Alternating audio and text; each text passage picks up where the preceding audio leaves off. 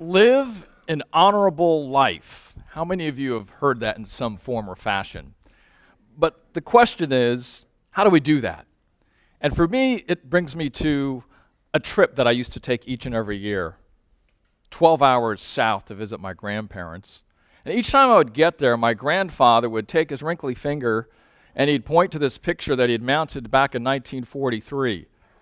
It looked like this, and it read, 200 ships for victory. He worked in the Los Angeles shipyards where they made the Liberty ships, those ships that supplied the lifeblood for our allied forces in the Pacific and the Atlantic. And for him, he was so proud about it. You looked in his eye and you thought it was just yesterday, but it was 50 years later. He'd say, look at that, Richard, I built that. And in the 1940s, when he brought his 8-year-old daughter, my mom, to the shipyards, it was family day, he said, this is what Mom says, look at these big sheets of metal. They were about twice the size of this red carpet. I transform them, I bolt them, I weld them, and I turn them into these big guns that sit in the front of these Liberty ships. It's the only way they defend themselves as they're out in the free ocean. And so there he was describing to her, my mother, this amazing ship and what he had done. Very, very proud. And that translated also as it moved forward to my mother. Because as she took that sense of what it meant to be proud, what my grandfather did was he was so proud that what it meant for his children, 3 of them enlisted into the Army and into the Navy. And you could see the pictures of them on the mantle as you walked in years later, them in their uniform when they had first enlisted. You couldn't miss it. While they were in the field, my mom was at home. She was the youngest daughter, so that meant that she had to cook all the breakfasts and the lunches and the dinners. She worked 12 hours in the corner store. And then she would go to school in between. At midnight, when she had her own time finally, that's when she would study. And she'd do that day after day after day. My mother, her sense of service and honor to her family continues to this day, now that she takes care of my father, who suffers from Alzheimer's. And she is now taking on a second career, full-time, new title, not school teacher anymore. It reads family caregiver. 40 hours, 100 hours of overtime. Sorry, you don't get any fringe benefits and no salary. Yet she continues. And in fact, it's so difficult, her job, emotionally and physically, that it's more likely now that she will die taking care of her sick husband. Yet for my mother, that doesn't stop her. She continues. And what's great is today we have more information about how this does happen, right? And it's not always positive. One of those pieces of information comes from the Alzheimer's Association. And that is 1 out of 3 people that are born today will get Alzheimer's or a dementia-related disease. We used to think, oh, Dad's just a little crazy. Now we know Alzheimer's kills a lot of people in the United States, the 6th largest killer in the United States. And so for my mother, as we look forward and I look at her service, it also reminds me of another amazing couple I got to interview last year. It was Jason and Alexis Cornyn. Jason and Alexis Cornyn are a military family. And Alexis was part of the U.S. Armed Forces. She was on duty one day, and what happened was a crane got loose. It struck her in the head tragically. And she was injured so severely in her spine as well as other places that she was no longer able to talk or walk in the way she was before. So Jason and their 2 young daughters all of a sudden had a new role too. They became military caregivers. But we don't hear about them. There are over 5 million military caregivers today. And because they're so hidden, the Dole Foundation said, we're going to start a Hidden Heroes campaign. And these hidden heroes, all more than 5 million of them, are different in one way.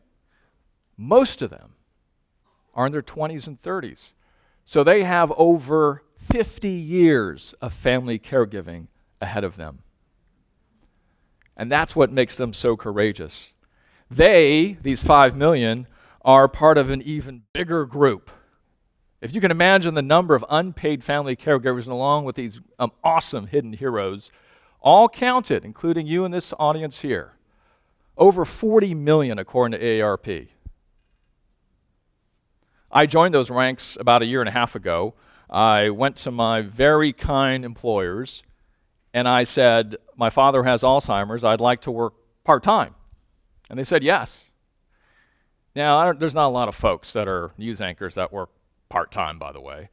And it doesn't make a lot of sense if you're a person that likes to be on TV to say, hey, can you put me on TV less? It's a lot like a surgeon. To be a better surgeon, you need to operate fewer times. And so when I think about it, though, doing less and earning less is actually more. And part of that more for me, when I have to describe it to people, is what I do is I take care of my dad. But then there's the reaction sometimes. Wait, isn't that a woman's job? Shouldn't your sister be doing that? No. And in fact, the reality is this. 4 out of 10 family caregivers are men. But I just don't know how to talk about it. When I'm asked, I say, I take care of my dad. What should I say? I'm a male caregiver. That's what I should say. And then maybe we'll have 5 out of 10 that are male caregivers. Finally, gender parity. The issue is, though, this is an unpaid job. And when you count up all the hours, whether you're a man or a woman or anything in between, is that these are a lot of hours that are spent that don't get paid. The number, guess what it is? $470 billion unpaid. $500 billion. So I calculated, like, what is that like? Just to put my arms around what it is.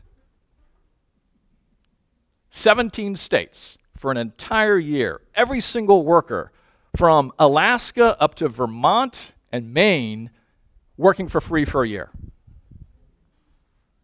That's how much it's worth, these unpaid family caregivers.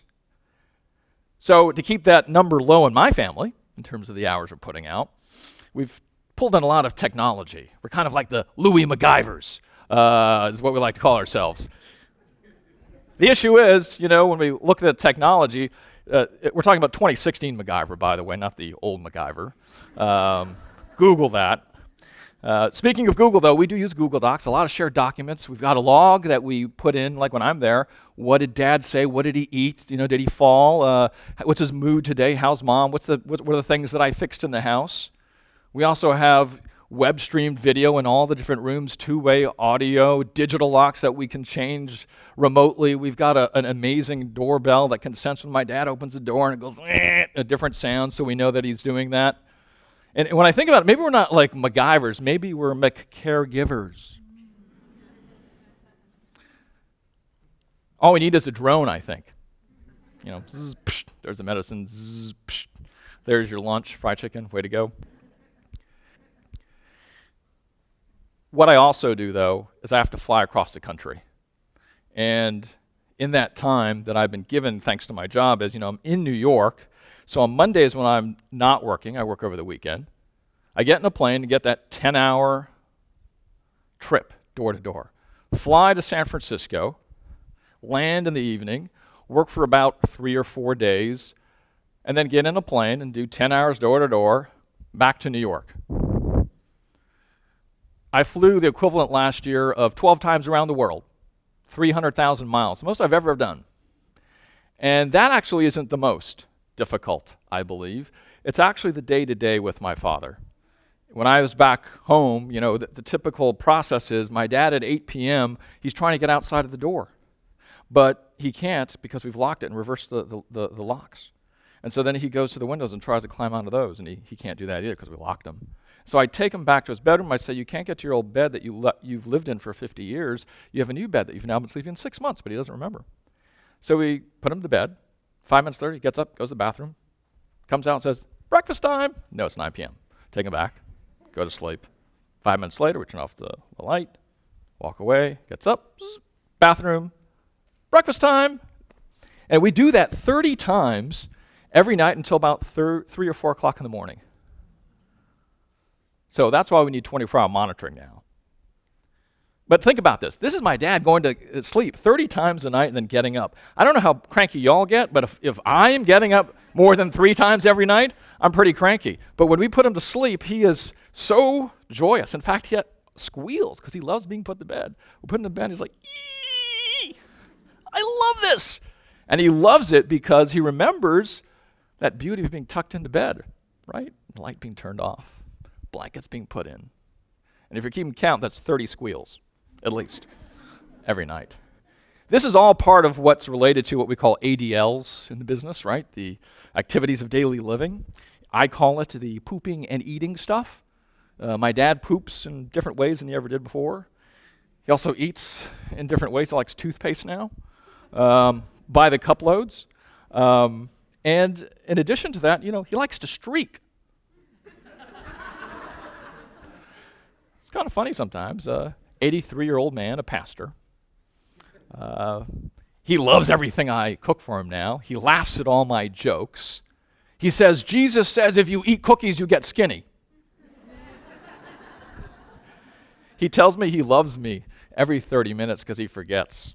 And then he hugs me every 30 minutes too, sometimes with his pants off. Imagine that. So my father and I are closer in many different ways than we have ever been before. But that closeness is difficult sometimes too. I tell my friends, it's like watching my father die in front of me. And there are some times where it's overwhelming. There are some times where I'm sad, like a big wet blanket, and it's down to my bone, and I don't know what to do. But then I remember what he taught me how to be and how to fight. And it was like when I was this tall, I came home, he said, "I'm being bullied." And he says, "There's 2 options here. You continue to be bullied or you fight back and defend yourself." So let's defend myself. And so began 5 great years of being trained by a former Shaolin Temple Kung Fu master. I thought he was like Bruce Lee. I thought it was like Bruce Lee after being trained by him. Because he gave me the strength. I was looking people in the eye and saying, okay, I'm ready to fight you. So I had the confidence at least. And besides, who would want to fight a 4-foot mini Bruce Lee, freshly minted by a legit former Shaolin Temple Kung Fu master? I even looked like him, just a little smaller, that's all. But that ability to fight back is what he taught me. So as my dad today struggles and fights against Alzheimer's, I am still that 9-year-old kid.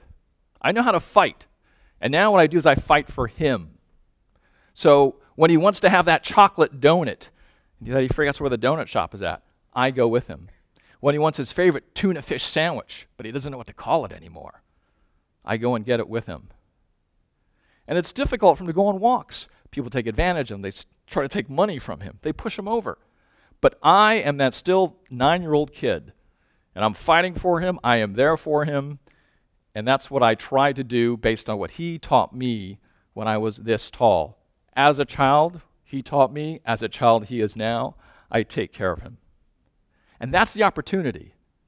The opportunity for my father, for my mother, for my siblings, and for me, and that is to be committed, to be faithful, and as my grandfather said, to live honorably, and to learn that my father was once a very scared young father who is now an always joyous man, and to learn that I'm not watching necessarily him die in front of me, but instead that I'm, perhaps through his sickness, watching him be reborn.